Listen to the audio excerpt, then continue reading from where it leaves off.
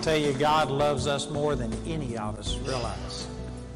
I believe that tonight and this weekend, God's going to help us to understand a little bit more about how much He loves us. Let's turn over to Genesis chapter 3, and I just want to use this verse to kind of get started.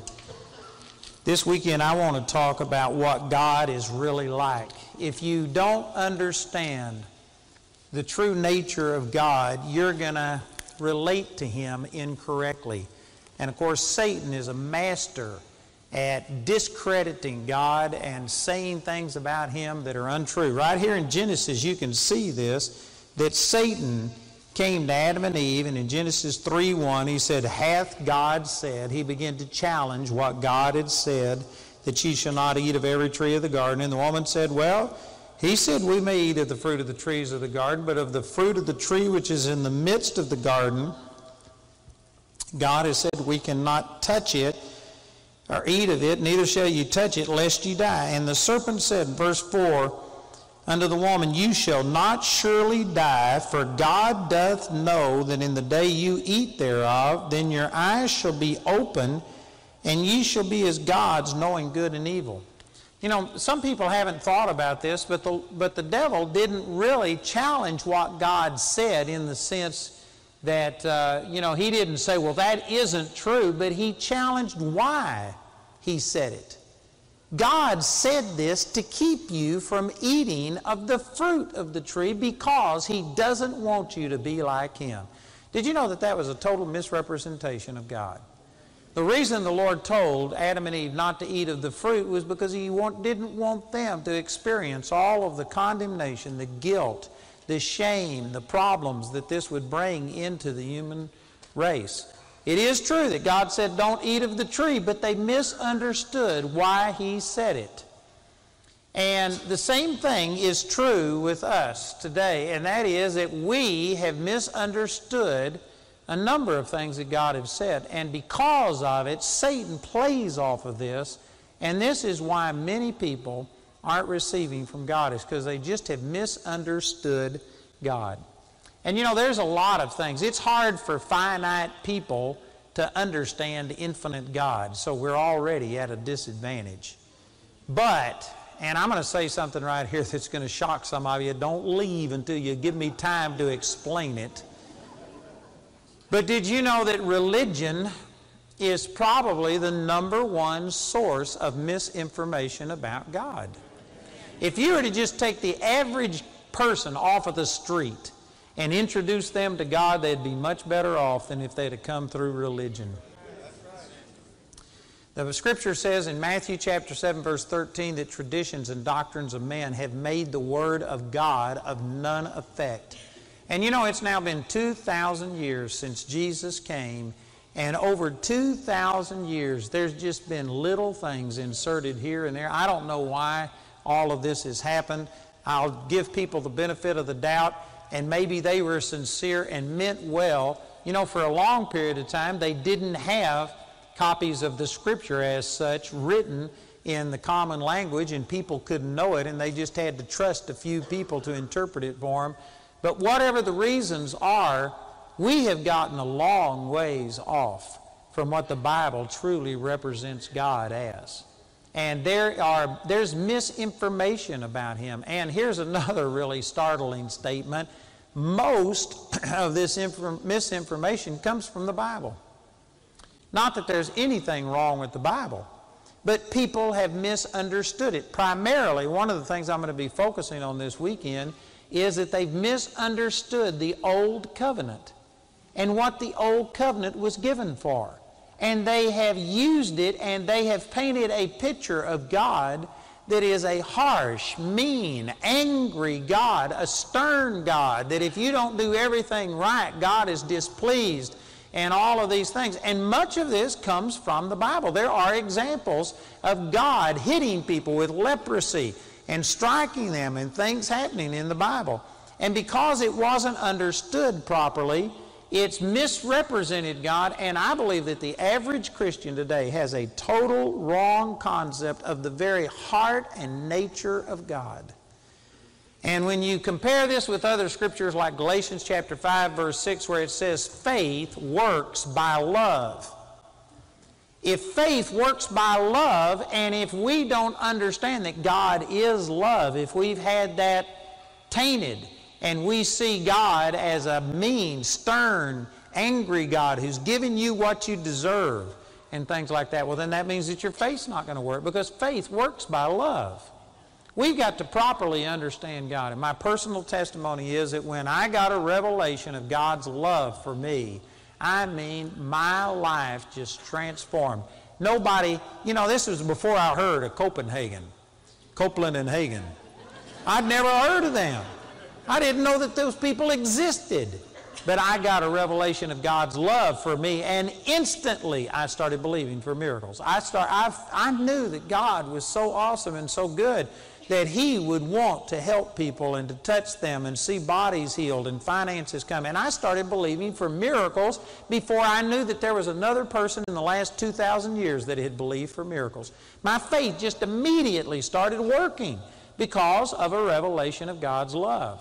And I believe that this is the very thing that keeps many people from walking in the blessings of God, is because we've got misunderstanding about the very nature of God. Let me give you a little illustration, and then I'm going to get into some scriptures and begin to start showing this to you. But I've had horses most of my life, and I had this one couple that gave me 2 horses. Red and Riff were their names. And anyway, they were Arabian horses, and I rode these horses all the time. And then 2 or 3 years later, they gave me the foals that came from those horses, and one of them was named El Shaddai, and the other one was named Shadow. And anyway, these were wild horses that these people had just gotten to where they got so busy they didn't have time for them, and they had these horses from foals, and they just turned them out in the pasture, and nobody had touched them in nearly 3 years. They were totally wild, and they ran in about 50-acre pasture or something like that. And one of them had a halter put on it when it was a yearling. And so that thing had grown to where it was nearly 3 years old, and the halter was beginning to cut into the muzzle on this Arabian horse and mess it up. And anyway, they were getting ready to move, and they just said, if you want those horses, go get them, and I'll give them to you. So, man, I wanted them. So I went out there and tried to catch them, and they were wild. You couldn't come close to them. I paid 2 cowboys $350 apiece to catch those horses and to break them for me. And anyway, over 2 weekends, they went out, and they wound up, both of those guys, going to the hospital. Nobody could catch those horses.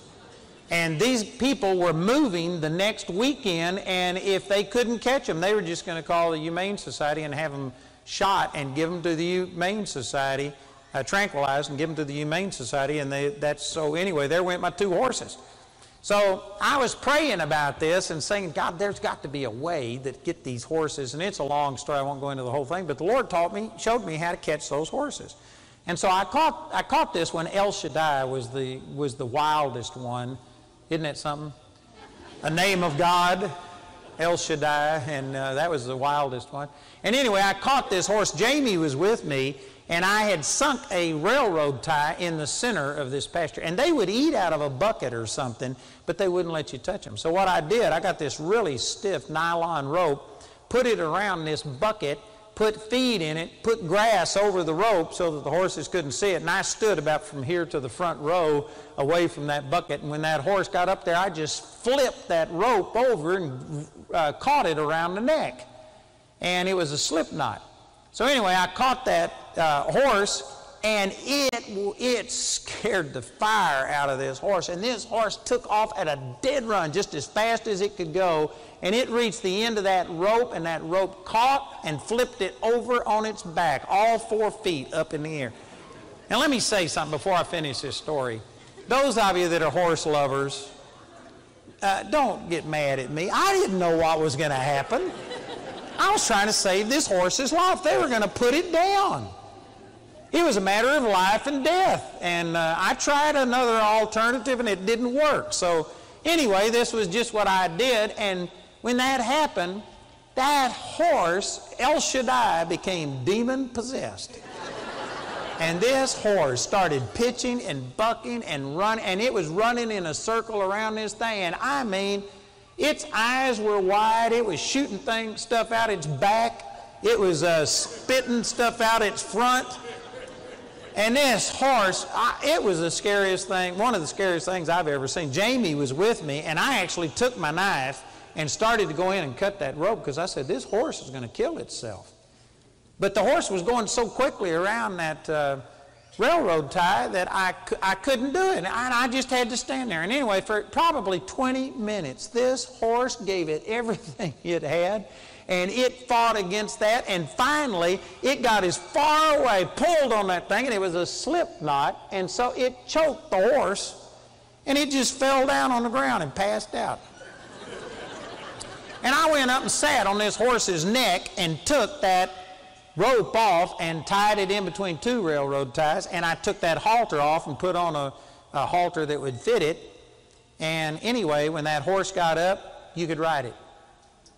It was totally broken. His spirit was totally broken. That is not the way to break a horse.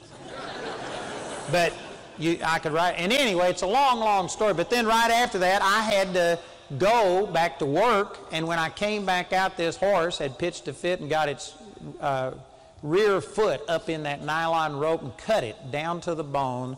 I brought a vet out, and the vet said, you're going to have to kill the horse, put it down. It's just so bad it'll never recover. And I said, man, I can't do that. I'm responsible for all this. And so I started nursing this horse back to health. And I went out there every day. It was about a 30, 40-minute drive from our office. I went out there, and I'd pray over this horse and sing to it and talk in tongues and all of this stuff and tell it, you know, you're going to be okay. And anyway, the horse recovered and made a full recovery, and everything was okay. But my point is that after I had caught that horse and I turned it back loose in the pasture, it could see my green pickup coming. And it was a really proud-looking Arabian, and it'd be standing there with its head up and its ears up, and it was a nice-looking horse. And it would see my green truck half a mile away, and it would put its head down and its ears back, and it'd just go to shaking like this. It'd just shake. That horse would shake the whole time I was around it. And I told this horse, I said, you got the wrong impression of me. I saved your life. But all that horse could see is you nearly killed me. But I saved that horse's life. If I hadn't have done what I did, that horse would have died. They would have put it down and killed it. And it wasn't me that made that horse act that way. It was that wild nature inside of that horse that made it rebel at this and caused it all these problems. And anyway, I bring this up to say that I would tell this horse, I said, I'm really a nice guy. You do not know me. I said, I did not try and hurt you. But that horse, to the day I got rid of that horse, it would see me and it'd go to shaking just like this. It'd just quiver all over. And anyway, you know, God has done some things in the Word that people have misunderstood why He did it. I don't want to jump ahead of myself, but let me just say that when God gave the law, which started punishing sin and causing many of the negative things that God has done in the Bible, He did it because of our wild nature. He had to corral us, or the human race would have literally self-destructed.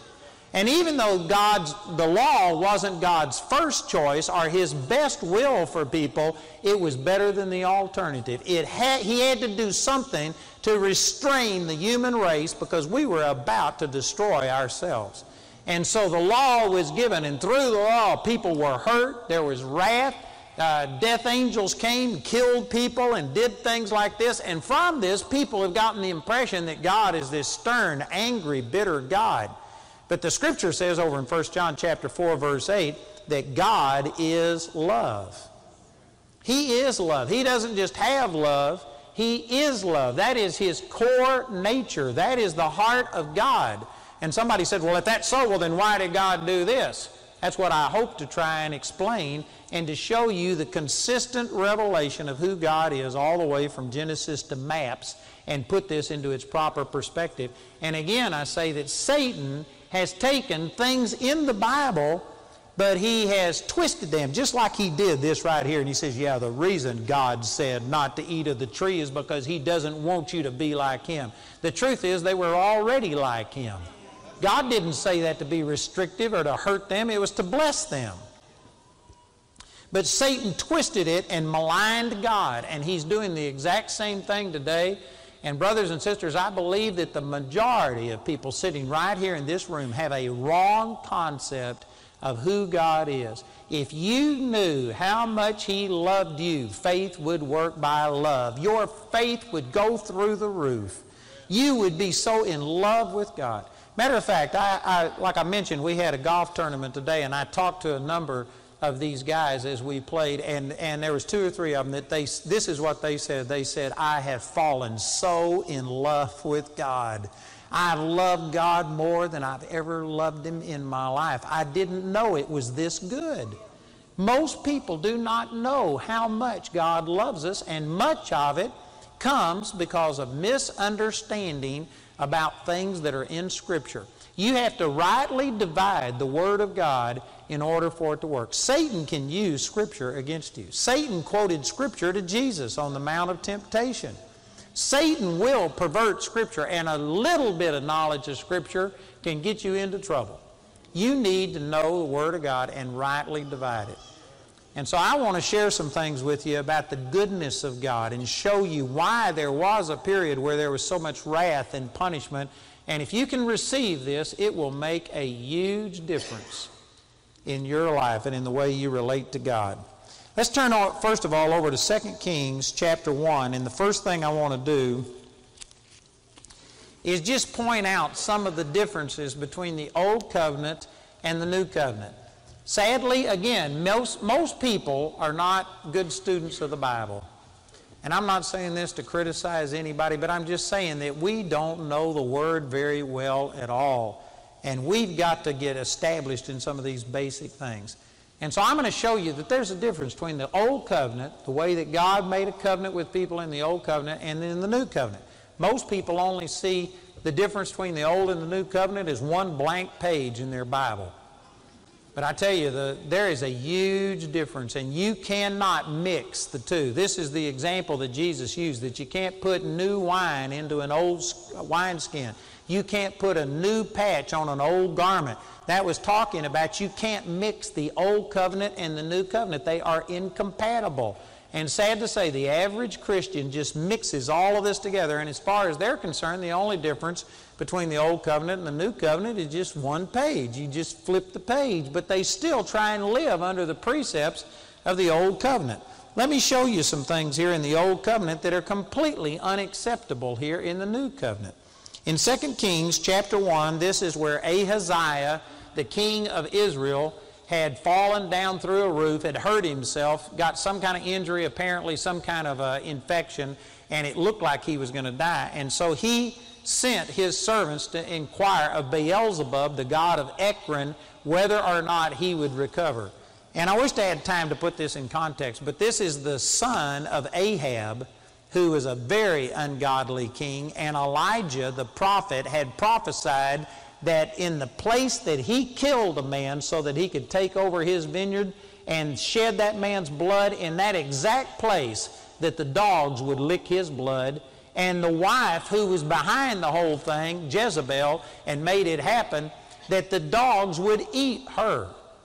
And it came to pass just exactly the way he said, that Ahab's blood was licked in that exact spot, and the dogs ate everything except the skull, the palms of the hands, and the bottom of the feet of Jezebel.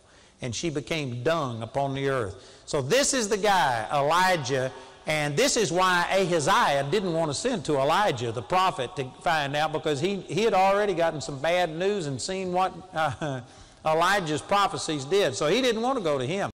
So he sent his servants to Beelzebub, and Elijah got a word from the Lord, intercepted the messengers, and says, you go back and tell the man that sent you, because you inquired of Beelzebub instead of the God of Israel. Because you did this, you will die on the bed that you're laying on.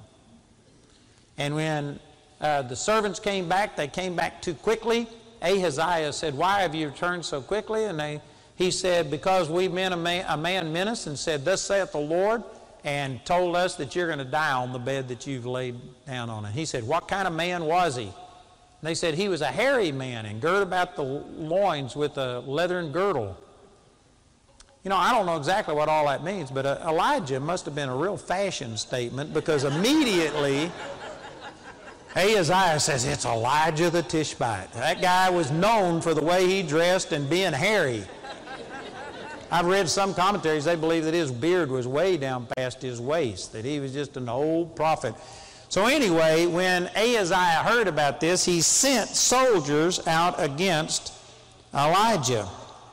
And so in verse 9 it says, the king sent unto him a captain of 50 with his 50, and he went to him, and behold, he sat on the top of a hill, and he spake unto him, thou man of God, the king hath said, come down. And Elijah answered and said to the captain of 50, if I be a man of God, let fire come down from heaven and consume thee and thy 50. And there came down fire from heaven and consumed him and his 50.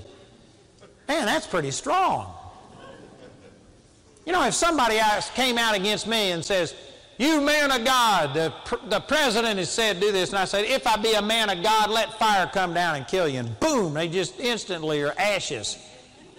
That'd be pretty impressive. I can just see that old prophet, and then, amen, pretty awesome.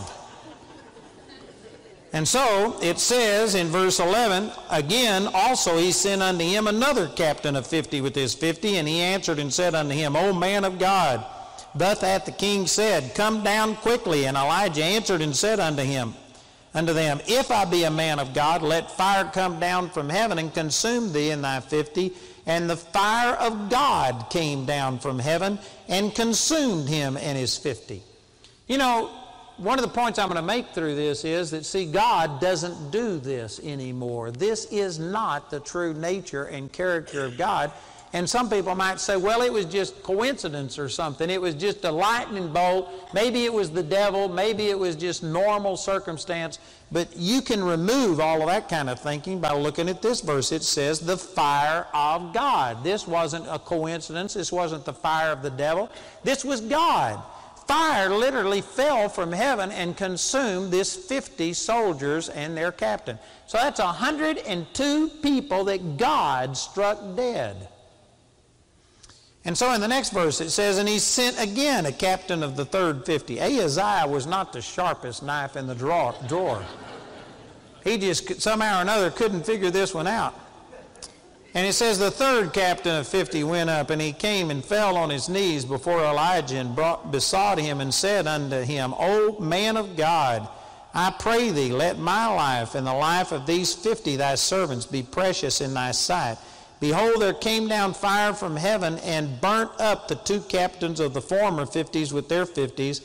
Therefore let my life now be precious in thy sight. And the angel of the Lord said unto Elijah, go down with him, be not afraid of him. And he arose and went down with him unto the king, and he told the king, you're going to die on that bed. It came to pass, Elijah was protected, and it was not necessary that Elijah call fire down out of heaven. He finally went to the king, and God protected him. He didn't have to do this. And yet this is the way it was in the Old Testament. You find wrath, judgment, and punishment from God that is not acceptable in the New Covenant. Look over in Luke chapter 9, and let me contrast this with one of the examples of Jesus. In Luke chapter 9, Jesus was headed to Jerusalem. If you will remember, in John chapter 4, Jesus had already ministered to the woman at the well in Samaria, and she got born again, and the entire city of Samaria, the capital of Samaria, got turned on to the Lord. They accepted the Lord. And this was years before. So Jesus had already ministered in this area. These people had accepted him. But as he was headed down to Jerusalem, it says they wouldn't accept him because his face was as though he would go to Jerusalem. Look at this over in Luke chapter 9 and in verse 52, it says, and he sent messengers before his face, and they went and entered into a village of the Samaritans to make ready for him. And they did not receive him because his face was as though he would go to Jerusalem. Now this is significant because Jesus had already ministered in this area. They had accepted him, but it was because he ministered to that woman at the well and gave her a prophecy. and they just came out and accepted him. But when it says specifically the reason they wouldn't receive him was because his face was as though he would go to Jerusalem. And there's a reason behind this. The Samaritans and the Jews hated each other. Samaritans were people that were actually a mixture of races. The Syrians sent back colonists to dwell in the northern 10 tribes when the northern 10 tribes were taken into captivity. And they couldn't possess the land because they didn't understand the ways of God. So the king of Syria sent some of the Jewish priests back to teach these Syrians how to offer sacrifices from God to God and go through the motions, but it wasn't a pure conversion. They weren't committed to God. They just started incorporating godly principles into their own pagan worship. And one of the things that they did, the Syrians and the Jews intermarried, which was against what the Word of God says to do. So when the southern 2 tribes came back from Babylon, they came back and there were already these people called the Samaritans living there, but they had polluted the worship. It was a polluted worship that actually had idolatry and worship of demons involved with the true worship of God, and they had married into these other races, and that was against what the Word says. So the southern 2 kingdoms, they became Pharisees. And in the beginning, the Pharisees were actually positive things. They were trying to establish a national Jewish identity, and what they did was reject those who had a mixed marriage and those who were worshiping God along with pagan gods and had perverted it. And so there was a rejection of the Samaritans. And over centuries, it just got worse and worse and worse, to where you see in the Bible where Jesus gave the parable of the Good Samaritan and other things, and there's many scriptures that show the Jews and the Samaritans wouldn't even talk to each other. They hated each other. So the reason I bring all this out to say is that the Samaritans received Jesus when he just ministered to them, but when they saw that he was going to Jerusalem at the feast to worship with the Jews, which were their enemies, they rejected Jesus over that.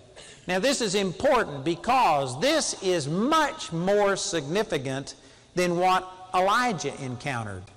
Elijah didn't have to call fire down out of heaven and kill these 102 men because God protected him and took care of him. What happened to Jesus, this was the sinless Son of God who is being snubbed because of a racial and a religious prejudice against him. This was total rejection. They knew who he was. They had received his ministry, but when they saw that he was going to identify with their enemy, with this racist group, they rejected Jesus. This was a much more serious problem than what Elijah encountered over in 2 Kings chapter 1. And so when this happened, look at this in Luke chapter 9, and in verse 54, and when his disciples, James and John, saw this, they said, Lord, wilt thou that we command fire to come down from heaven and consume them even as Elias did, or Elijah? In other words, they turned back to 2 Kings chapter 1, and they wanted to call fire down out of heaven and kill all of these people who were rejecting the sinless Son of God just because he was going to go to Jerusalem and worship with their enemies. And how did Jesus respond to this? Look at this in verse 55. But he turned and rebuked them and said, You know not what manner of spirit ye are of. For the Son of Man is not come to destroy men's lives, but to save them. And they went unto another village. Jesus rebuked James and John for trying to copy and do what Elijah did. And when Elijah did it, it was right. It was the fire of God, not the fire of the devil. And they tried to emulate and do what the Old Testament prophet Elijah did, and they were rebuked. And so let me say this is going to shock some of you, but if Jesus would have been present in his physical body on this earth, bringing in the new covenant, Elijah would have been rebuked for calling fire down out of heaven. That was never God's best. So does that mean that Elijah was in sin? No, because under the covenant he was under, it was appropriate. And you find many things like this. But see, I'm using this to show you there's a difference between the way God dealt with people then and the way He deals with people now. And if you go back to the Old Covenant and try and use these principles to deal with people today, you are misrepresenting God. Jesus would rebuke you the same that He did James and John and say, you don't know what manner of spirit you're of. And somebody says, but it was done in the Bible right here. Well, James and John has precedent for what they were doing, but it was under a different covenant. There is a difference between the covenants. You know, I'll probably get into this more, so I won't give you the whole detail, but here's a little teaser that I'm going to talk about intercession. Moses prayed in Exodus chapter 32 and actually said, repent, told God to repent. He said, repent and turn from your fierce anger, O God. He told God to repent. And what's even more amazing about that, Exodus 32:14 says God repented. Moses told God to repent, and he repented. But did you know in the New Covenant, 1 Timothy chapter 2, verse 5, it says there is one mediator between God and man, the man Christ Jesus. In Galatians chapter 3, it says Moses was a mediator that stood between God, who was angry at the Jews, and he mediated. He interceded for them and told God to turn from His fierce wrath, and God did it. But Moses was a mediator. Abraham was a mediator when he pled for Sodom and Gomorrah, and you'll hear people using these examples and telling us how we're supposed to pray and intercede and say, oh God, turn from your wrath over America and don't judge America because of our sins. And people go back and use that as a model. But 1 Timothy chapter 2 verse 5 says in the New Covenant there's only one mediator. Moses was a mediator, Abraham was a mediator, David was a mediator, and it worked because they were under a covenant where Jesus hadn't come yet. And so it was appropriate for them. But today, Jesus has mediated, interceded between us and God, and He has mediated to end all of that type of mediation. And if a person today tries to pray like Moses and like David and like Abraham did, you are taking the place that Jesus now only occupies. You would be anti-Christ to pray the way that David did, the way that Moses did, the way that Abraham did. You know, another example over in Psalms chapter 50. Let me just turn over and read this to you. In Psalms chapter 50, here's a prayer of David, and so many of the Psalms are like this. I hadn't got time to go through every one. But in Psalms chapter 50, this is where David repented it's Psalms chapter 51. This is where David repented of his sin with Bathsheba and murder of Bathsheba's husband. And he repented right here, and here are just some of the things that he said. In Psalms chapter 51 in verse 7, purge me with hyssop, and I shall be clean. Wash me, and I shall be whiter than snow. Make me to hear joy and gladness, that the bones which thou hast broken may rejoice. Hide thy face from my sins, and blot out all mine iniquities. Create in me a clean heart, O God, and renew a right spirit within me. Cast me not away from thy presence, and take not thy Holy Spirit from me. Restore unto me the joy of thy salvation, and uphold me with thy free spirit. And on you could go. Did you know that this was appropriate for David to pray because Jesus had not come? And it was appropriate for him to pray this. But it is wrong for us to pray this. This is an insult against God. Some of you are looking at me strange. Have you ever heard this song, create in me a clean heart, O God, and renew a right spirit within me? Cast me not away from thy presence, and take not thy Holy Spirit from me. We sing that in the church today, and it's an insult against Jesus. Somebody says, well, what's wrong with that? The Bible says that when you get born again, God takes out of you a heart of stone and puts within you a heart of flesh. If you are born again, you have already had a new heart created on the inside of you. And for you to pray that, unless you're getting born again, if you've already been born again, for you to pray that is against the revelation of the New Testament. Plus, in the New Testament, he says, "Lo, I am with you always, even unto the end of the world." Matthew chapter 28, verse 21. And it says in Hebrews chapter 13 that Jesus said that I will never leave you nor forsake you. So for you to pray and say, "Oh Lord, take not your Holy Spirit from me." How could he take his Holy Spirit from you? He's sworn by himself that he'll never leave you nor forsake you. For you to pray and say, "Oh God, don't leave me," is absolutely wrong. It means that you do not have a full revelation of God. If you're one of those that prays and says, "Oh Lord, we ask you to come and be with us today," you're praying wrong. Somebody says, "Well, what's wrong with that?" He says, "I'll never leave you." He says, "Where 2 or 3 of you are gathered together in my midst, in my name, there am I in the midst of you."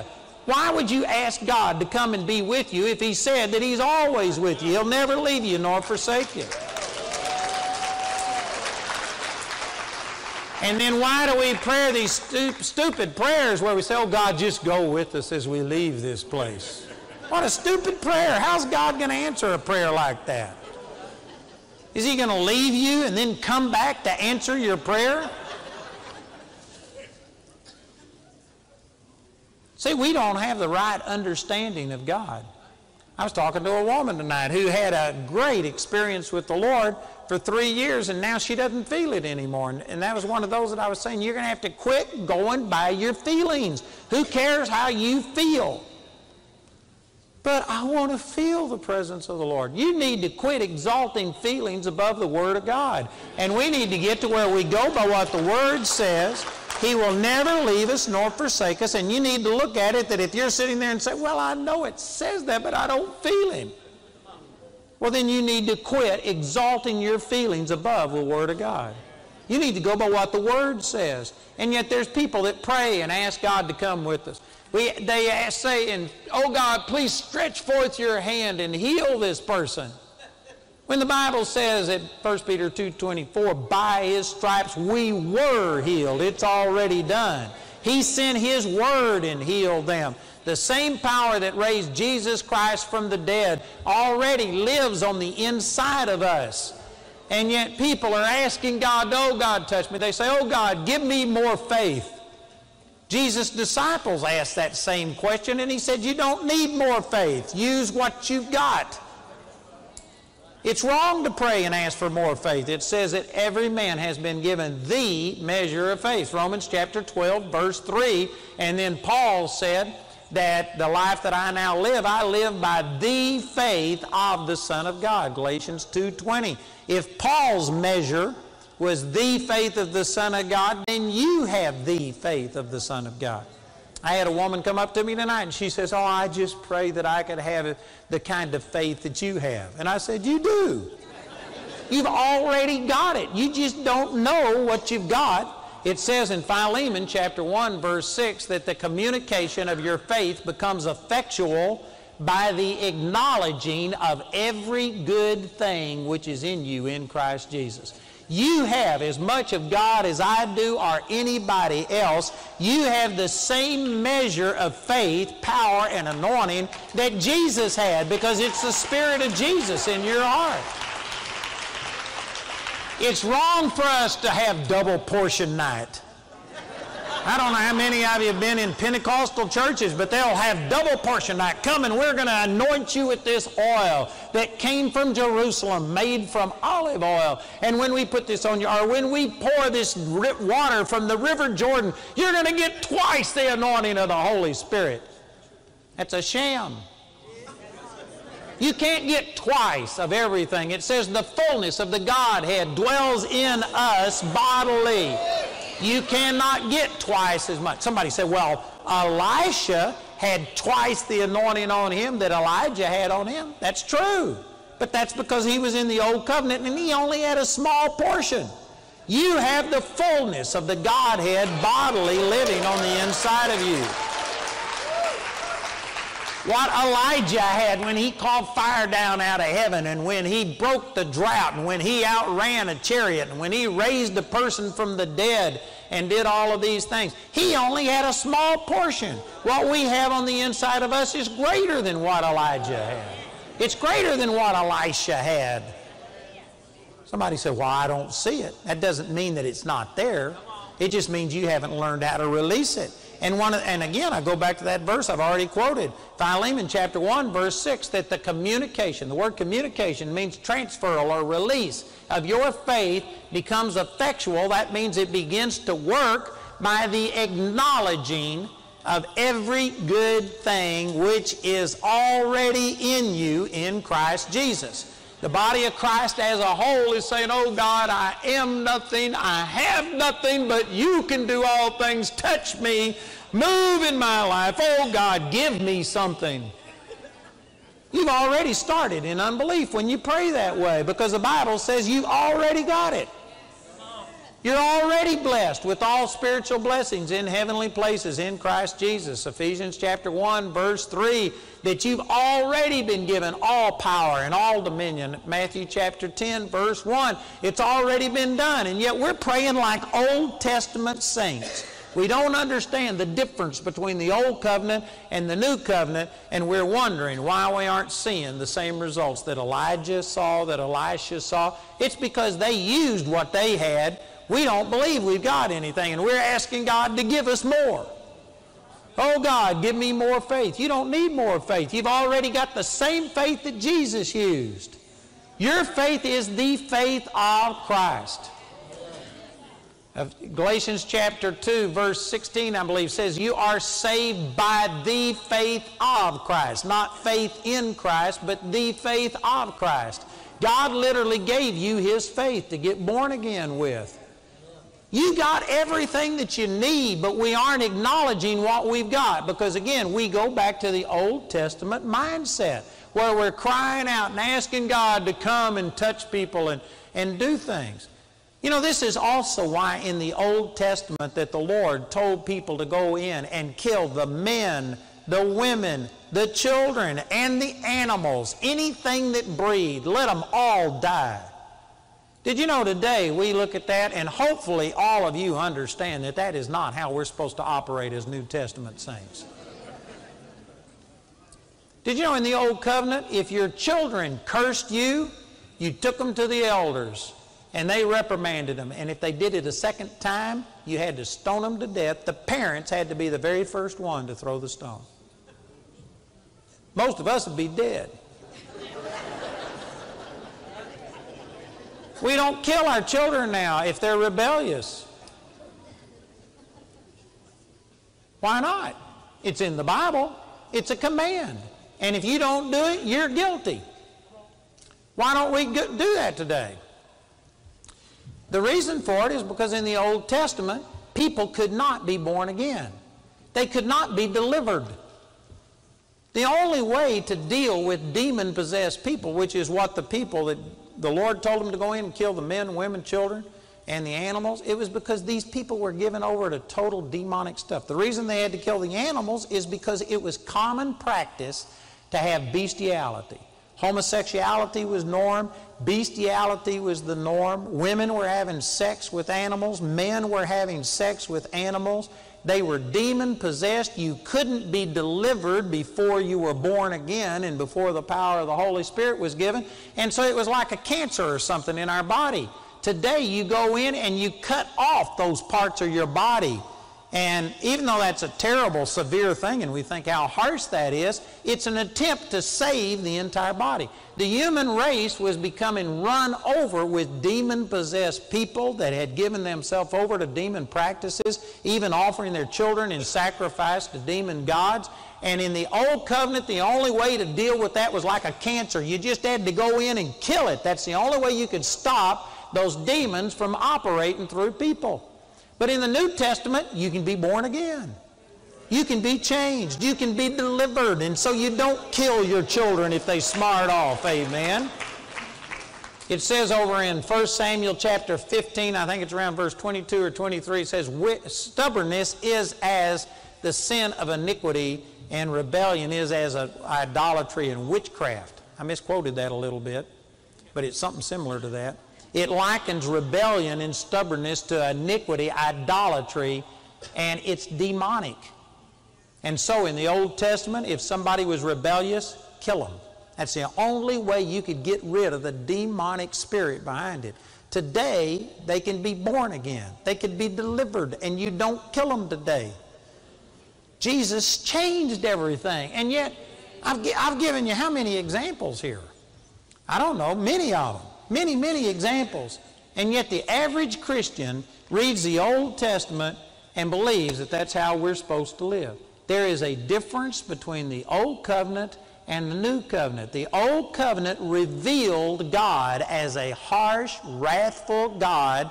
Not that it was incorrect, because He is holy and He certainly has power, and there certainly is coming judgment. But that wasn't God's true nature. That wasn't the way that He wanted to reveal Himself. Just think of this, and I'm going to go into this in more detail. But if that was the true nature of God, why didn't He treat Adam and Eve that way from the very beginning? Why did He wait 2,000 years before He gave the law and started punishing people? It's because the true nature of God is love. And when Adam and Eve sinned, instead of punishing them, He actually made them coats of skin to cover their shame, and He still fellowshiped with them, and He still loved them. Man, I'm getting a little bit ahead of myself. Turn over here to Romans chapter 5, and let me take this passage. Romans chapter 5. In verse 8, it says, "But God commended His love toward us, in that while we were yet sinners, Christ died for us. Much more then, being now justified by His blood, we shall be saved from wrath through Him. For if when we were enemies, we were reconciled to God by the death of His Son, much more, being reconciled, we shall be saved by His life. And not only so, but we also joy in God through our Lord Jesus Christ, by whom we have now received the atonement.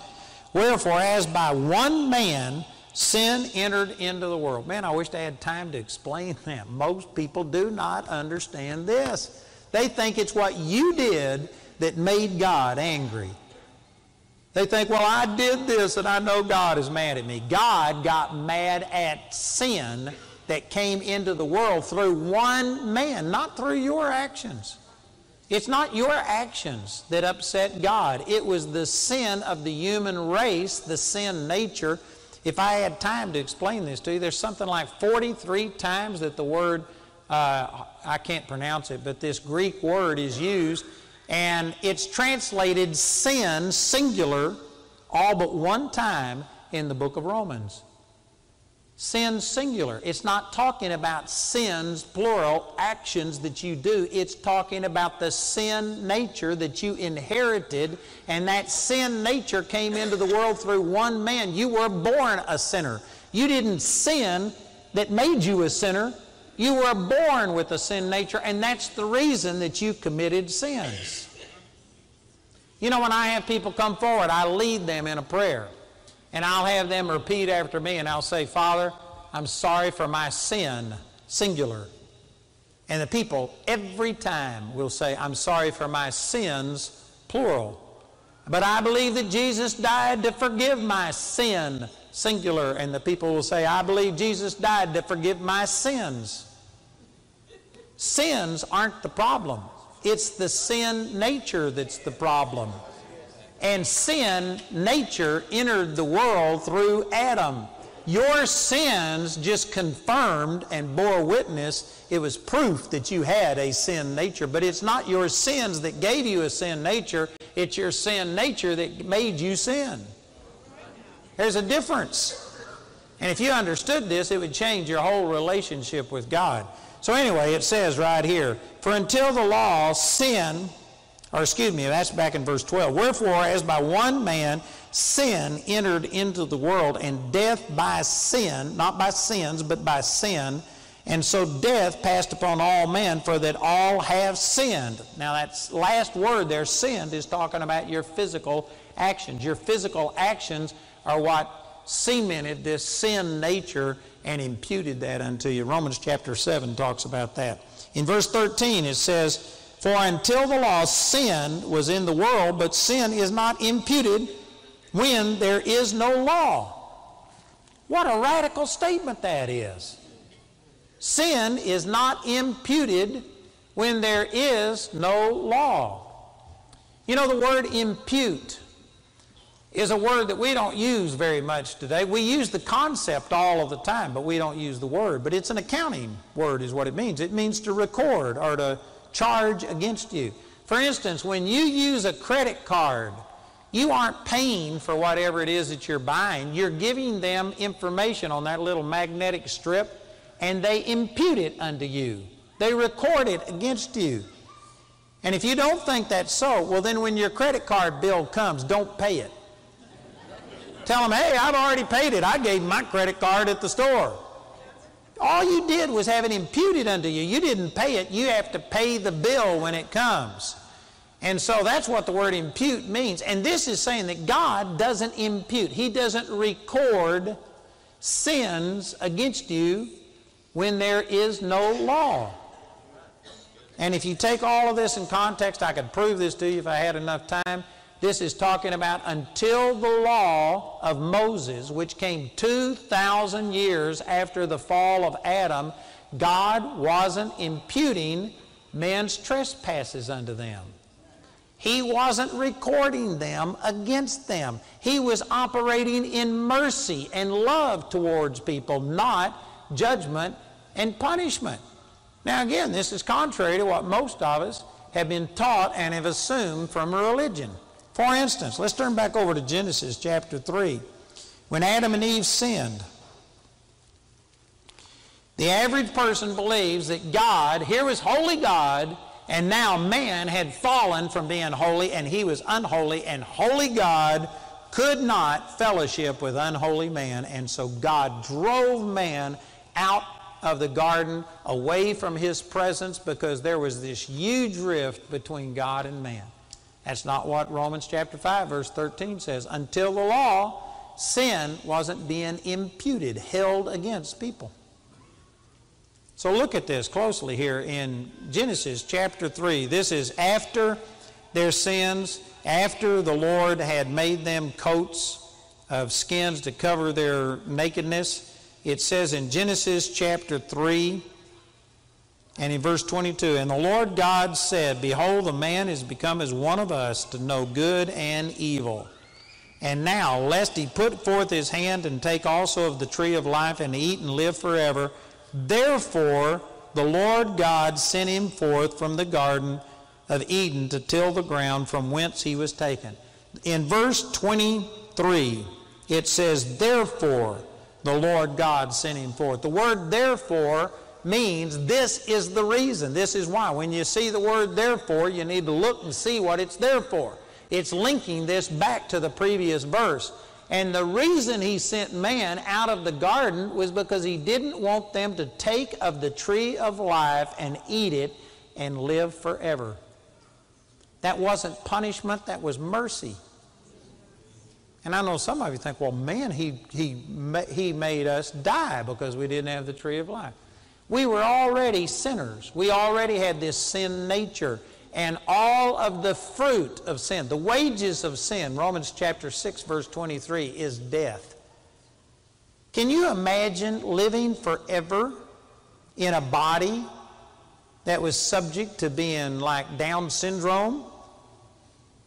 Could you imagine a person that couldn't die? They could live forever, but they were totally, just out of it mentally. Or a person that had pain and deformities, blindness, deafness, all of the problems that have affected the human race, and you couldn't die, you just live forever like that? Could you imagine Hitler living forever? Mussolini, Saddam Hussein, and these people, you couldn't kill them. They just continued to function. And if we had Genghis Khan and every evil, wicked person that has ever ruled on the face of the earth alive right now with all of their armies, can you imagine what the earth would be like? As bad as death is, and it never was God's first choice, it's better, death is better than living forever in a sinful state. I don't know if any of you ever saw this movie, Tuck Everlasting, but I like that movie. And it's about a person that drank of this spring and they couldn't die. And anyway, his family had been alive for 200-300 years. They could be shot, hung, anything, and they couldn't die. And this one girl found this group, and the boy supposedly loved her. He was like 200 years old. He only looked like he was 18. And he wanted to marry her, but he had to tell her their secret. And Tuck took this girl out on a boat on the lake and began to say, you need to consider this, because if you drink of this spring and if you live forever, he says, we don't live. He says, we're just like a rock. We just are. And he pointed to everything, and he says the trees, they go in a cycle. There's this birth and death and rebirth, and you see things. And anyway, the way that show presented it, you saw that actually living forever in a sinful, corrupted world with all of the problems that we have, that would be torment. If there was no heaven where we're going to get a new glorified body and whatever we have wrong with us will be fixed, and we are going to get a new heaven and new earth where there's no wickedness and there's no evil and there's no more sorrow and there's no more crying, no more tears. We've got something through Jesus that is so much better than this life, that even though you don't covet death and you don't want to die, we've got something much better than this life. And the Lord knew that, and it was mercy when he drove Adam and Eve out of the garden and kept them for eating of the tree of life and living forever in a sinful, corrupted body. It was the mercy of God that did that, not judgment and punishment. See, people think immediately God just kicked man out of his presence, but he didn't. He just took them away from the tree of life as an act of mercy, because now we had such a substandard life compared to what God created us to be, that he had something better planned, and he didn't want us living forever in a sinful, corrupted body. And you can see in the 4th chapter, look at some of these things. In the 4th chapter, right after he drove them out of the garden, it says in chapter 4, verse 1, and Adam knew Eve, his wife, and she conceived and bare Cain, and said, I have gotten a man from the Lord. And she again bare his brother Abel, and Abel was a keeper of sheep, but Cain was a tiller of the ground. And in the process of time it came to pass that Cain brought of the fruit of the ground an offering unto the Lord, and Abel he also brought of the firstlings of the flock and of the fat thereof. And the Lord had respect unto Abel and to his offering, but unto Cain and to his offering he had not respect. And Cain was very wroth, and his countenance fell. Now, before I get into the rest of this, let me just ask you this. How did Cain and Abel know to bring offerings? There isn't anything in Scripture that God told them to do this. Where did they get this from? Somebody could go back into the 3rd chapter and say, well, when he killed an animal and made clothes out of their skins, that was a type and a symbol of it, and that must be where they got it. It's possible, but Cain brought an offering of his first fruits of the ground. He was a tiller of the ground, and you couldn't have gotten that from the killing of an animal.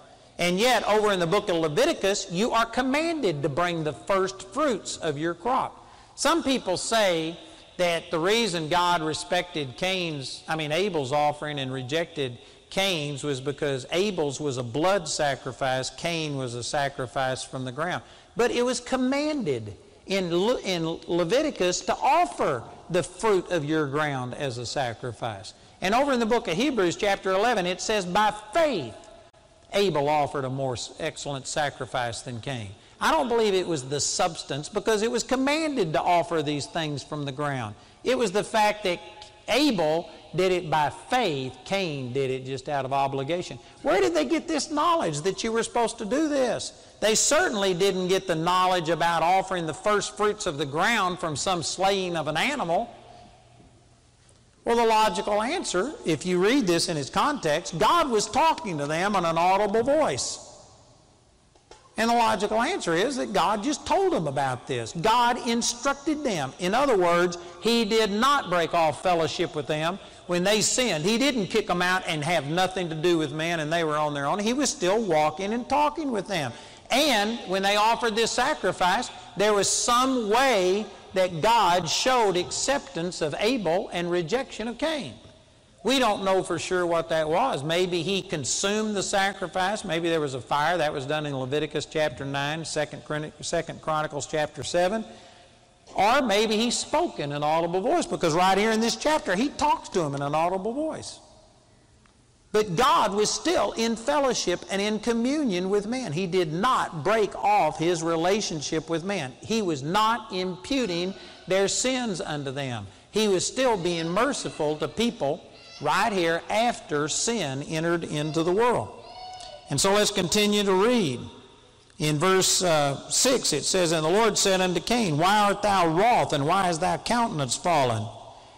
Now here is God talking to Cain in an audible voice. And it didn't surprise Cain at all. Again, this shows that he was used to hearing the voice of the Lord.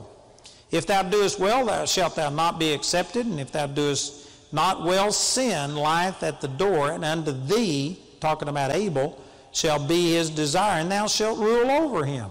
Anyway, I hadn't got time to explain all of that. In verse 8 it says, And Cain talked with Abel his brother, and it came to pass when they were in the field, that Cain rose up against Abel his brother, and slew him. And the Lord said unto Cain, Where is Abel thy brother? And he said, I know not, am I my brother's keeper? Now get a picture of this. Here's Cain had just killed his brother. This is the first time anybody had ever been murdered on the face of the earth. You know, this is hard for us to relate to, because I saw a stat once that the average child, by the time they graduate from high school, is seen in excess of 150,000 brutal murders on television. The average child is seen in excess of 150,000 brutal murders. Nobody had ever seen a murder. There's no way that Cain was desensitized to this. It had never happened. He had killed his brother. And while he still had blood on his hands, an audible voice from heaven, Cain, where is Abel, your brother? And he just turns around and lies to God, puts his, blood-stained hands behind his back. I don't know. Am I my brother's keeper? Think about this. If you had just murdered somebody, if you were the first person that had ever murdered a person on the face of the earth, nobody else had ever done it. And if an audible voice out of heaven says, What have you done? Most of you would die right there. They wouldn't have to prosecute you. You'd die of a heart attack. For Cain to just lie to God, I don't know, am I my brother's keeper? You know what that shows? It shows familiarity breeds contempt. He wasn't shocked to hear the voice of God. This wasn't unusual unto him.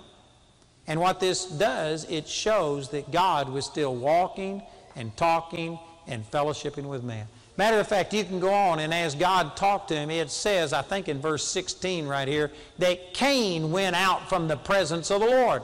How can you go out from the presence of the Lord if you didn't have the presence of the Lord? You can't leave something that you didn't have. You can't get out of this room if you were never in it. For you to leave the presence of the Lord, he had to have the presence of the Lord. So I've given you about 3 or 4 different indications in this one chapter that when God drove Adam and Eve out of the garden, he didn't do it to break fellowship. He was still fellowshipping and still talking to man in an audible voice and communicating with them. God did not just cut mankind off. There were consequences to their sin. He drove them out of the garden because he didn't want them eating of the tree of life and living forever. And there were consequences. But he did not hate them. Matter of fact, instead of punishing the first murderer on the face of the earth, he put a mark in Cain, because Cain says, now everybody that hears about this, and of course everybody that could have heard about it would have been his parents, other sisters, and people like that, just family members. He says they're all going to seek to kill me. And so God had mercy on the first murderer and actually put a mark on him and said, if anybody touches Cain, I'll avenge his death 7 times. He protected the first murderer, not because he approved of murder, but he was still merciful. He wasn't imputing their sins. There were consequences to it. You can't go out and hit your thumb with a hammer without it hurting, but that doesn't mean that God's the one that caused it. There were consequences to them living like this, but God wasn't punishing them. He was extending mercy to them. But later in this same chapter, let me just turn over here and read it. This is in Genesis chapter 4. And verse 23, it says, and Lamech said unto his wives, Adah and Zillah. Lamech was the very first person to have multiple wives, which Jesus said was never God's will. He just intended for one man to have one woman. But Lamech had 2 wives, and God didn't punish him for it. God still loved Lamech. He said, hear my voice, ye wives of Lamech, hearken unto my speech, for I have slain a man to my wounding, and a young man to my hurt. In the Old English here, this is a little confusing, but if you look this up in the Greek, what he's actually saying is he killed a man in self-defense. And so he felt like his murder of a person was self-defense, and it was more justifiable than what Cain had done. And so he goes on to say in verse 24, if Cain shall be avenged 7-fold, truly Lamech 70 and 7-fold. So he says, if Cain got by with murder and God said, I'm going to avenge anybody who tries to punish Cain 7 times, he says, well, then God is going to avenge me 77 times. You know what's wrong with that? God didn't say that. Lamech said it. He thought he was more justified in killing a man than Cain was, and so he just assumed if Cain got by with murder, well, I'm certainly going to get by with it because I'm more deserving than what Cain was. And see, this is what the Scripture talks about. I think it's 1 Corinthians chapter 10. It says, but they, comparing themselves among themselves and measuring themselves by themselves, are not wise. And yet this is what people do constantly. They say, well, this person over here, look what they did. And they got by with it, and they're still prosperous, and they still have the respect of people. And see, you know, 50 years ago, homosexuality was still wrong, but people didn't brag about it. They didn't have parades. No, they wouldn't have ever had a parade and have told you they were homosexuals. They were homosexuals, but they were at least ashamed about it. But nowadays, after having Rock Hudson and some of the movie stars come out and admit that they're homosexual, having a football player admit he's a homosexual, having this happen, it has lost a lot of its stigma because people compare themselves. And they say, this person is very prosperous, they're on the front of the magazines, they do this, and all of a sudden, our standards become relative to our culture instead of fixed on the Word of God. We do the same thing. We compare ourselves, and because this person is a politician and they are in government and everybody respects them and they have power and they got by with it, well, it must not be wrong. That doesn't make it right. Just because you say a lie 1,000 times or 1,000,000 times, it's still a lie. It doesn't change anything just because a lot of people believe it. But see, we do this same thing. We compare ourselves, and this is what Lamech was doing. Lamech was saying, Cain got by with murder, I'm going to get by with murder. And this is why God had to bring the law. Because people were comparing themselves among themselves. And they were thinking, well, this person, they're respected, they've got some good in them, and yet they're completely against what the Word of God teaches, and so, you know what, it must not be so bad. And because God wasn't judging sin and punishing sin and bringing His wrath upon sin, He didn't kill Cain. And because of that, Lamech was emboldened to go out and kill a man. And on and on and on you could go. It just got worse and worse and worse. Eventually, God had to start punishing and releasing wrath against us for our sins to show us that sin was deadly. See, even though I phrase it this way. It's like there's a twofold effect to sin. There was one that was like a vertical effect, a transgression against God, and it deserved punishment. God was not imputing man's sins unto them until the time of the law. He was not bringing His punishment upon sin. He was being merciful. But men were taking God's lack of punishment as approval or acceptance. And because of that, we were getting a wrong impression of what right and wrong was. We were looking around, and because people didn't just drop dead the moment they sinned, we couldn't see the visible effects of sin. We thought, well, it's really not that bad. And so they were just going out and living in sin. So God wasn't bringing His judgment, but there's a second effect of sin, and that's over in Romans chapter 6, verse 16. It says, know ye not that to whom ye yield yourselves servants to obey, His servants ye are to whom ye obey, whether of sin unto death or of obedience unto righteousness. If you yield yourself to sin, you are yielding yourself to Satan, the author of that sin, and he is going to come eat your lunch and pop the bag. And so sin has a consequence. Even if God doesn't judge it, it has this horizontal effect where it allows Satan to come into your life. And even though God wasn't punishing sin, if God hadn't have done something to restore our perspective back to what is right and wrong and place fear on the inside of us that would have made us limit the amount of sin that we did, if God hadn't have done something to restrain it, there literally would not have been a virgin left on the earth for Jesus to have come into this earth through. That's how bad it was getting. In the days of Noah, there was only one man and his 7 family members that God considered to be worthy of saving. The rest were like a cancer, and God had to cut this cancer out. Some of you may be thinking, well, I thought God wasn't imputing sin. Again, you could look at it and say, well, He judged those people in the days of Noah. But if you look at the human race as a whole, it was a merciful thing because the human race was becoming so contaminated with evil that God killed that cancer and spared. He would have been just in wiping out Noah and all his family, but he did it really as an act of mercy. It was judgment on those individuals, but it was mercy upon the human race as a whole, because Jesus said that as it was in the days of Noah, so shall it be also in the days of the Son of Man. We are just now beginning to get back to how bad it was in the days of Noah. As bad as things are, it was infinitely worse. Bestiality was the rule of the day. Everybody was having sex with animals. Women allowing animals to have sex with them.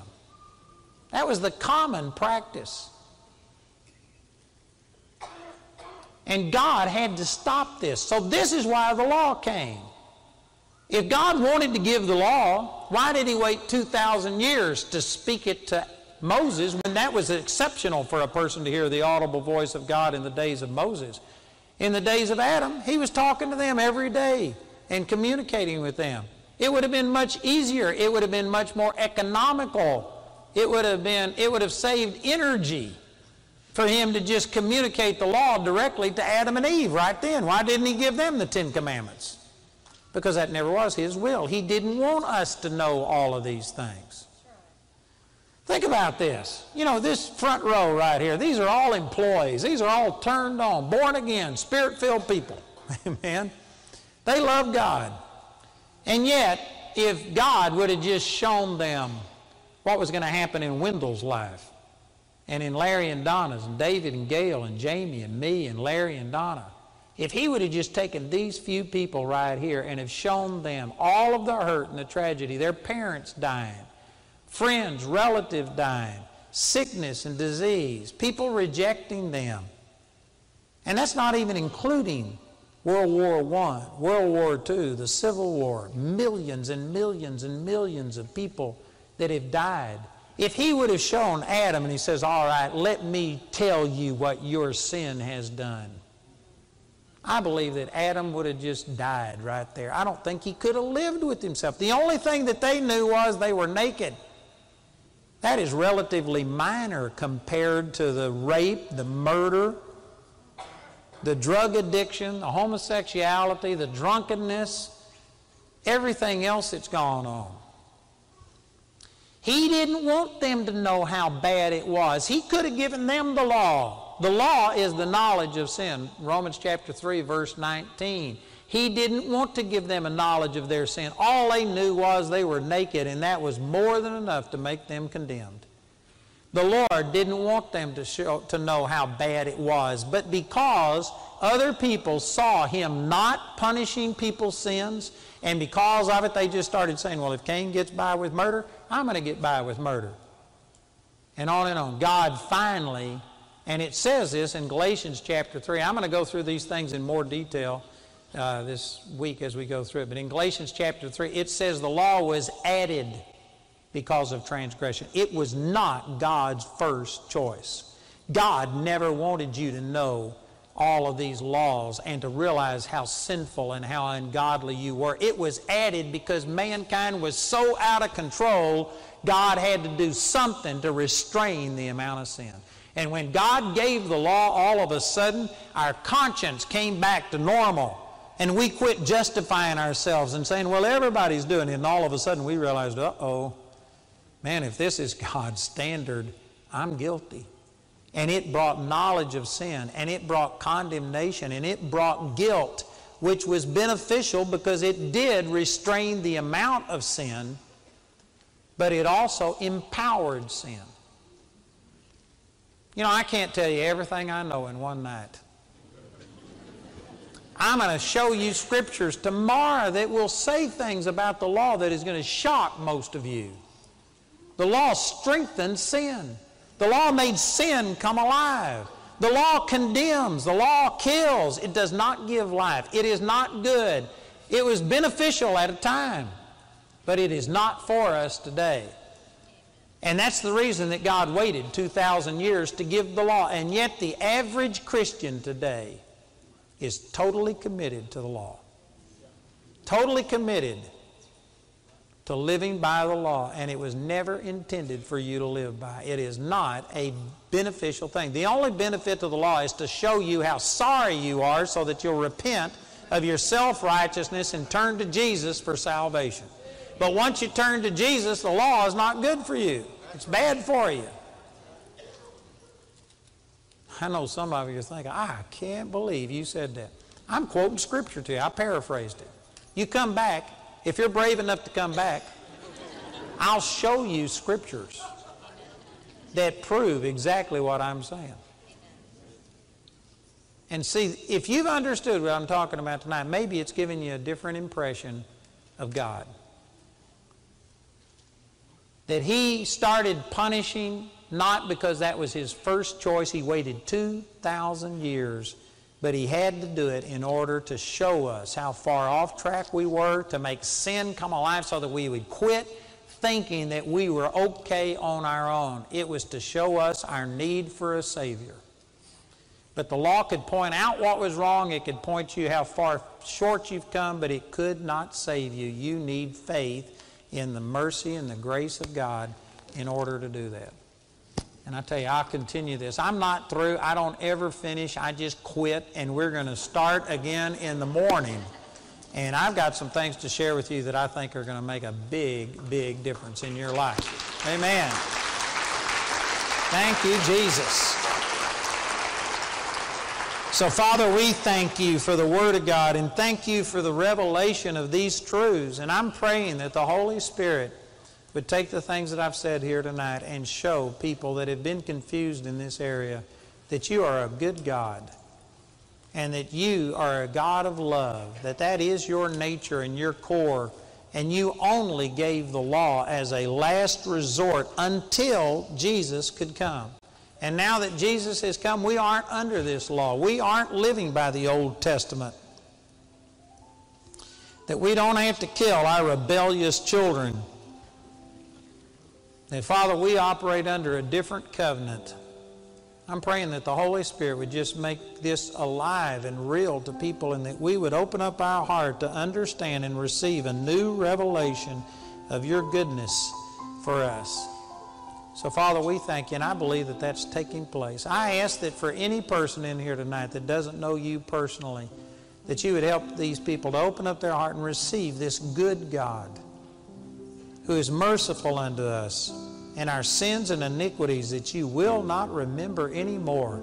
Father, I pray that people would receive that forgiveness, that they would receive the power of the Holy Spirit in their life here tonight. And we thank you for that in the name of Jesus. Amen. Let me give an invitation here that if you don't know Jesus, maybe you're a person that was thinking, but I'm doing good. I'm trying to keep all of these laws. It's not about you living holy. It's not sins, plural, that's the problem. It's sin, singular, the sin nature. And if you would just repent of that and say, Father, forgive me for this sin nature. Forgive me that I am a fallen human being, that I was born in sin, and I receive salvation as a gift. If you would do that tonight, you could pass from death unto life. You could be changed in your nature, and then your nature will eventually change your actions. If you don't know Jesus, you need to make him your personal Savior tonight. And also, if you are born again, but if you don't have the baptism of the Holy Spirit, then you need to receive the baptism of the Holy Spirit. And this includes many things. It's not just this gift of speaking in tongues, but speaking in tongues is one of the main parts of the baptism of the Holy Spirit. When they received that in the Bible, they spoke in tongues. And I know I'm in the belt buckle of the Bible belt, and not everybody believes in the baptism of the Holy Spirit. Probably some of you see me on television, and because I don't act Pentecostal and spit and say glory to God, you didn't realize I was baptized in the Holy Spirit, but I am. I speak in tongues, and I'm telling you, it's essential. You need this gift of speaking in tongues. Somebody says, well, they don't believe that in my church. That's the reason I'm not in your church. But it's the truth. Somebody says, are you saying you got to speak in tongues to go to heaven? No, you could go to heaven without speaking in tongues, and you can get there quicker if you don't speak in tongues, because you aren't going to have power. Jesus said you would have power after that the Holy Ghost has come upon you. I believe you can be born again. You can even be baptized in the Holy Spirit and not speak in tongues. I'm baptized in the Holy Spirit, and I'm not speaking in tongues right now. I could speak in tongues right now, but I'm not. But does that mean I'm not baptized in the Holy Spirit? No, I am baptized in the Holy Spirit, but I'm not speaking in tongues. You could be baptized in the Holy Spirit and not speaking in tongues. But why? Amen. It's a great gift. It's powerful. You could get a pair of pants with only one leg in it, but what's the point? Man, I tell you, the baptism of the Holy Spirit is awesome. You'd have never seen me on television if I hadn't received the baptism. I was born again 10 years before I received the baptism of the Holy Spirit, and it changed my life.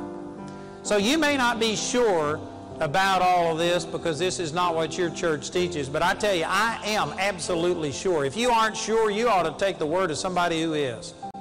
I'm telling you, you need this baptism of the Holy Spirit. It releases power in your life.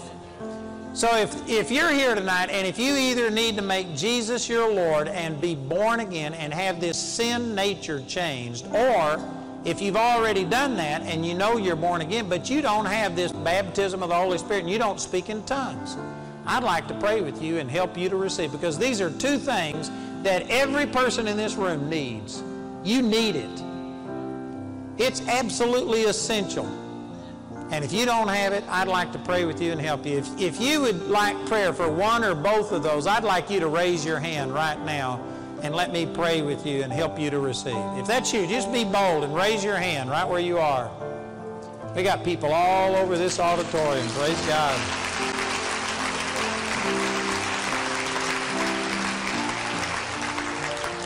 I know that there's others that didn't raise your hand, and you're thinking, I don't know what you're going to do.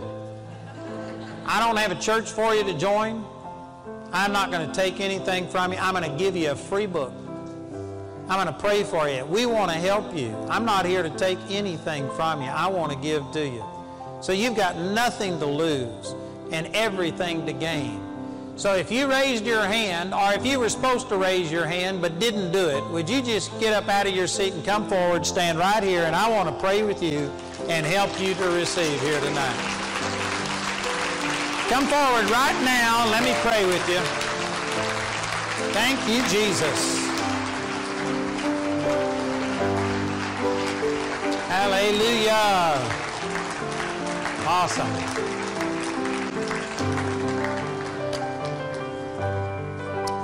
Man, isn't this great? It's going to change your life. You're never going to be the same. I tell you, the baptism of the Holy Spirit changed my life more outwardly than salvation did.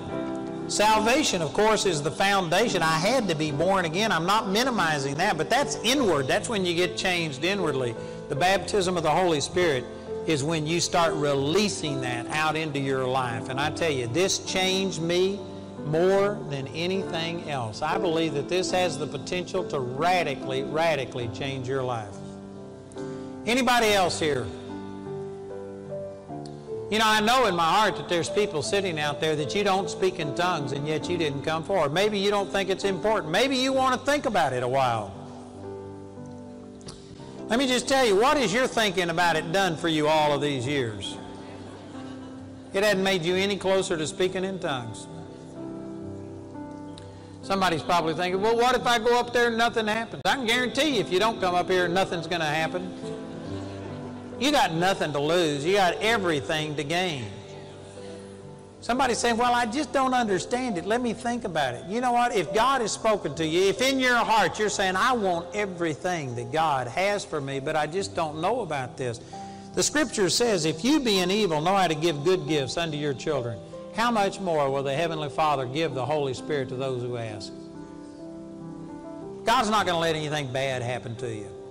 The worst thing that could happen is for you to come up here and get a free book and go home. That's the worst thing that could happen. Amen. But there's nothing bad going to happen to you. There's no reason not to come up here. If you don't speak in tongues, you ought to be up here. Amen. You know, I'm not going to hold it here very long, but I just know in my heart that there's other people out there, and for whatever reason you aren't coming. I'm telling you, you need this. You need this. It'll change your life. Anybody else?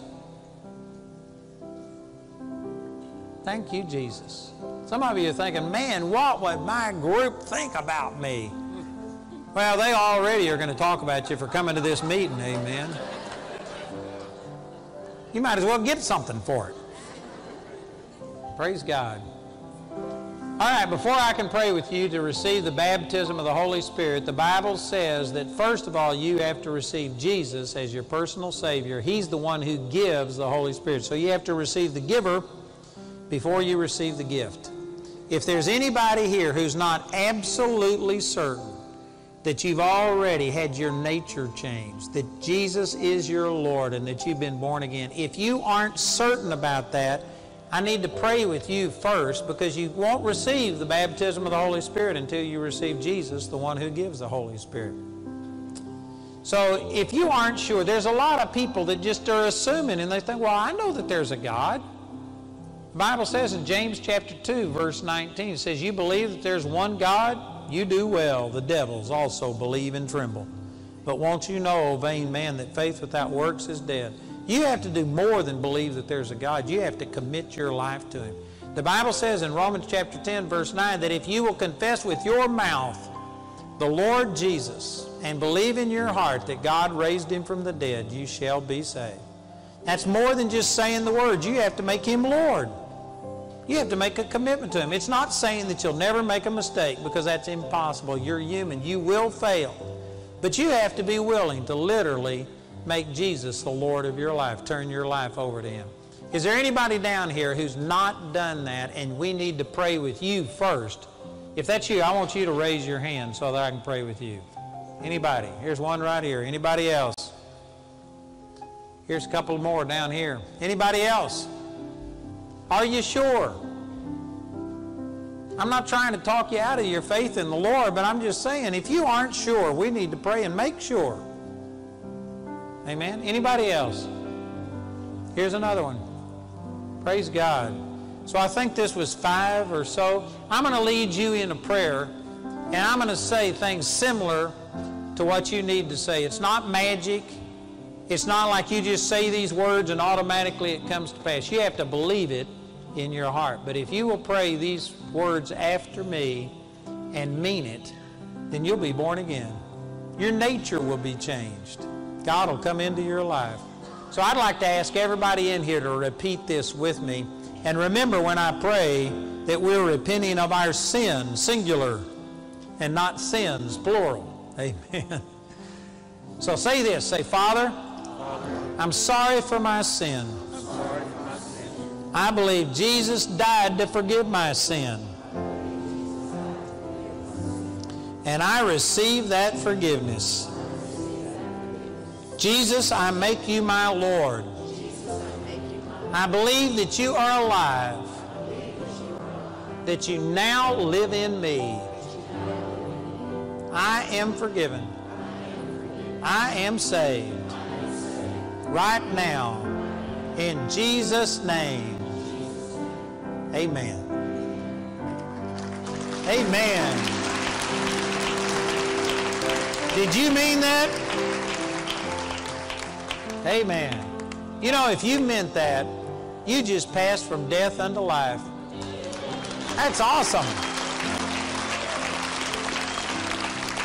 You know, on the outside, you're still a man or a woman. You're still white or black. You're still short or tall. But you know what? On the inside, you're a brand new person. You can't see it, but you just became a new person. And the Bible says that you are now the temple of the Holy Spirit. That's important because that means that this is what God made you for, is to be a dwelling place for His Holy Spirit. So now we're going to pray and receive the Holy Spirit. And you don't have to wonder, will He give the Holy Spirit to me? He made you for this. God wants this more than you want it. Some people will teach that you can't have any sin in your life. You've got to get every sin out of your life before God could fill you with the Holy Spirit. If you could get holy without the Holy Spirit, you wouldn't need the Holy Spirit. You don't have to be holy. Matter of fact, if you got sin in your life, you're the very person God wants to fill with the Holy Spirit so that you can have power to overcome that sin. So don't let some sense of unworthiness keep you from receiving. We're just going to pray a real simple prayer and open up the doors of our heart and welcome the Holy Spirit to come into these temples. And He promised that He would do it. And then we've got all of these prayer ministers. I'd like to ask them to come up here and stand behind you. And the reason I'm doing this is because we're going to pray and we're going to open up our hearts and let the Holy Spirit in. But then the Bible says that through the laying on of hands, the Holy Spirit is given. So I'm going to lead you in a prayer where we open up our heart, and then these people are going to lay hands on you and release this power of the Holy Spirit into you. And so we're going to do that, and then after they lay hands on you, I want you to quit asking for the Holy Spirit and instead believe that He came. And just start thanking Him. I don't care what you feel like. When I received the Holy Spirit, I didn't feel a thing. But I just by faith believe that I received. So we're going to pray. They're going to lay hands on you. And after they do that, I want you to put your hands in the air like this. Because when you lift up your hands, the Bible says in Psalms 130-something, it says, lift up your hands in the sanctuary and bless the Lord. This blesses God when you lift your hands. What the Bible says. It's like when somebody sticks a gun in your back and you lift your hands and you go, I surrender, I yield. This is your way of yielding to God. So at that time, I want you to lift your hands and start thanking God that He's already given you the Holy Spirit. Don't ask anymore, but thank Him. Take a step of faith and thank Him. And then these people behind you are going to start praying in tongues, because the Bible says that when we pray in tongues, you give thanks. Well, you're praising God in the heavenly language. So we're going to start praying in tongues and thanking God. And at that time, I want you to quit praying in English and start praying in tongues.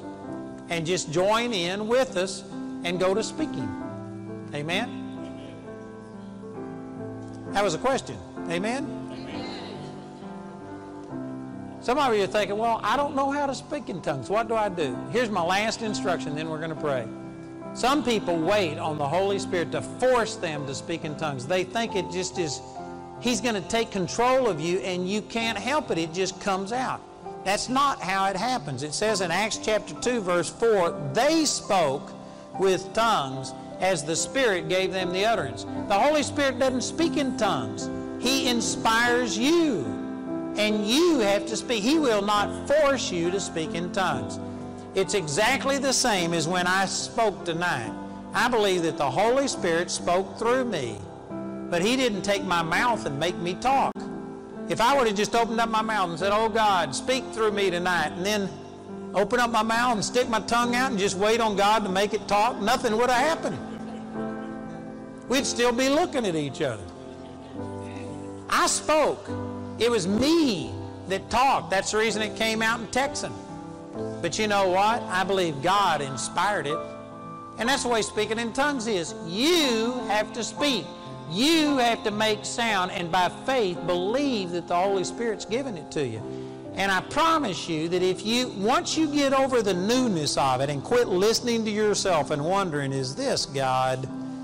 You'll find out it just flows out of you, and it'll be different languages, and God will confirm to you that this is the Lord. But you're going to have to sit there and by faith believe that God gave you the Holy Spirit and start speaking. Okay? So that's what we're going to do. The Bible says believers will speak with new tongues. I want you to say, I'm a believer, and I will speak in tongues. Father, I thank you for these. Thank you for these that prayed tonight and got born again according to the Word of God. They are now the temple of the Holy Spirit. All of us down here are the temple of the Holy Spirit. And so we open up the doors of these temples. And Holy Spirit, we welcome you to come into our lives right now and to fill our vessels. Come live in your dwelling place. We want your power, your anointing. We want this gift of speaking in tongues and all of the other gifts. So we open up our hearts right now in Jesus' name. We lay hands on you and say, receive the Holy Spirit in the name of Jesus. We loose this power to flow into your life right now in the name of Jesus. Man, here's the power and the anointing of the Holy Spirit flowing in your life. Thank you, Lord Jesus. Right now, those of you that know how to pray in tongues, let's pray in tongues. And those of you down here, let's lift your hands. Start thanking God for giving you the Holy Spirit. And let's start speaking in tongues right now. If you don't know what to say, you can say what you hear the person behind you saying, but your tongue won't be the same as theirs. It'll be unique to you. It'll come out different. And once you start saying something different, just keep talking. Don't quit. Just keep talking. Hallelujah. Thank you, Jesus. Thank you, Father. Hallelujah. Thank you, Father. Don't worry about what it sounds like. When a little child first talks, it doesn't sound like English, but that father knows that that little child is trying to say Daddy. Your Heavenly Father is listening to your heart. Right now, you're bypassing your brain, and you're praying out of your spirit. You're bypassing your doubt and your unbelief. You're saying words. You're praying in a heavenly language, and you're releasing faith. Just speak right now. You can't speak in tongues and English at the same time. Quit praying in English and talk in tongues.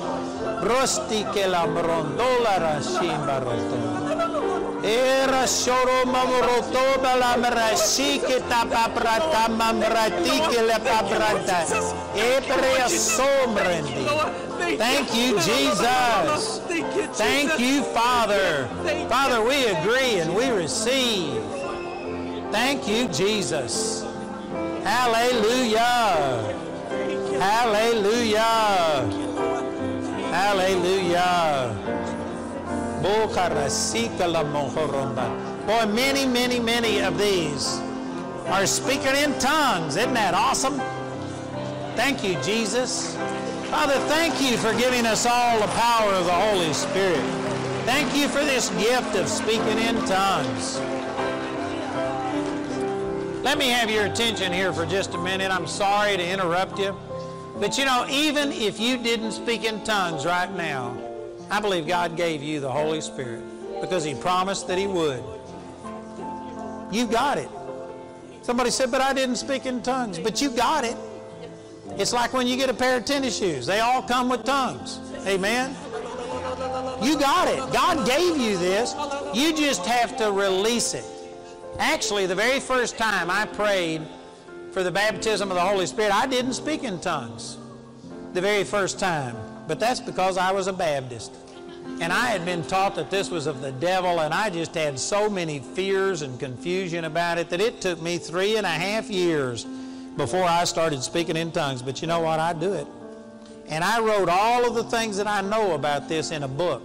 And I don't think anybody's had more questions and more doubt about speaking in tongues than I did, and yet I got over it. And so I'd like to give every one of you this book, and it will explain things. Plus, we've got people that will pray with you if you have any questions. If you just want to have somebody pray with you until you start speaking in tongues fluently, they're here to help you. And so we want to be a blessing to you. Robert over here is a man standing with his Bible up, and we've got a prayer room right over here. And if you would just follow Robert, we would like to give every one of you a book and make sure that you understand what's happening to you tonight. So just follow Robert. It'll only take a minute, and we want every one of you to get the full benefit of what happened. Amen. Praise God. Hallelujah. Thank you, Jesus.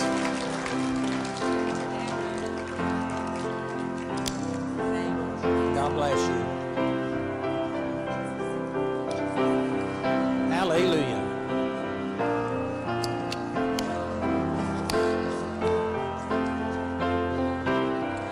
You know, these are our prayer ministers down here. And I know that there's people that came from a long way. There's people that came believing God for a miracle. And again, the Word of God is the number one thing that I have to communicate. But we do believe that these signs will follow them that believe, and we see miracles happen all of the time. And so we've got these prayer ministers here to help us pray. And I know that there's some people that think I'm the only one that can pray, but it isn't so. Amen. These people can pray. Al and Angie Burke here are from Florida, and they travel with us quite a bit. Both of them have been receiving great miracles. Many of these are our Bible college students, and they've all been through a training, and we are here to bless you and to help you. So if you need prayer for anything, I'd like to give you an invitation right now to come forward and let one of these prayer ministers lay hands on you and agree with you. We also have people standing at the aisles, and they're going to direct you towards one of these prayer ministers so that everybody won't just stand over on one side. So please cooperate with them. But if you need prayer for anything, I want to give you an opportunity to come right now and let one of our prayer ministers pray with you. And we're going to believe God for miracles. Amen. So if that's you, come forward. The rest of you, I'm going to release you here in just a minute, but remember that we have CDs and DVDs of tonight's message already duplicated out there. They are available to you. And then we have got all of those books. We've got the Army, the Association of Related Ministries International. We've got the Continuing Education for Ministers. And we've got all kinds of things out there, so please take advantage of it. If you need prayer, come and let one of our prayer ministers agree with you. Amen. Praise the Lord. Thank you, Jesus. So, Father, we just agree and we believe for all of these people right now that you heal everyone. By your stripes, they've already been healed. And tonight we see every single sickness and disease healed. All of this stuff gone. We believe you've already done your part, and we receive these miracles right now in the mighty name of Jesus. Hallelujah. Thank you, Father. We agree and we receive. Thank you, Lord Jesus. Hallelujah. Praise God. Hallelujah. This teaching series is continued on the next DVD in this album. We pray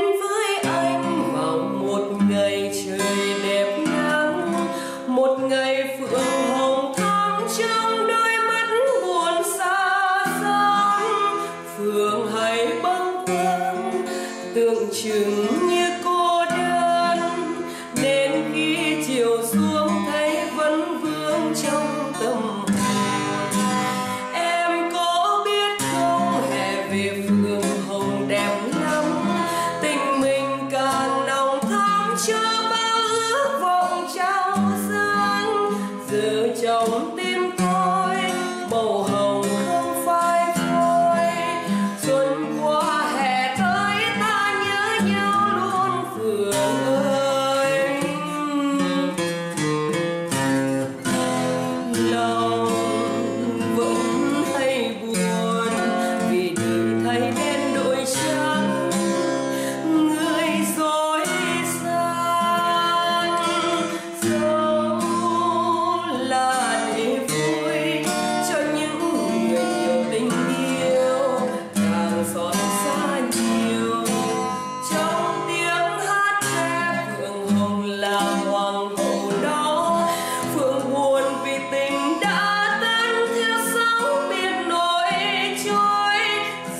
your